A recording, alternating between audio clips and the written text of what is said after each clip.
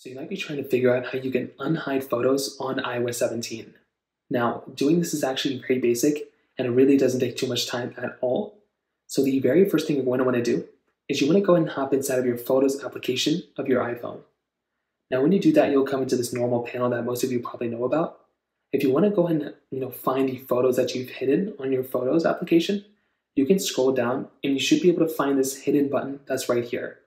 The very bottom, so if I go and zoom in, you can see hidden right there. All you want to do is go and tap on it, and then you basically come into the standard panel right here that will show you all the photos and everything that you have hidden on your particular iPhone.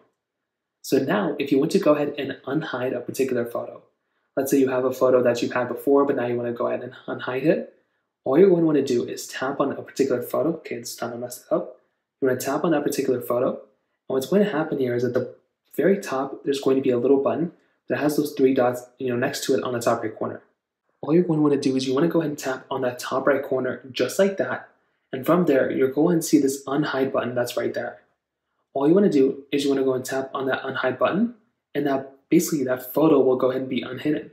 So now if you go and take a look, you'll basically see that I'll have 5 photos here instead of that standard 6 I had before. So now what I can do is I can go and hop back out.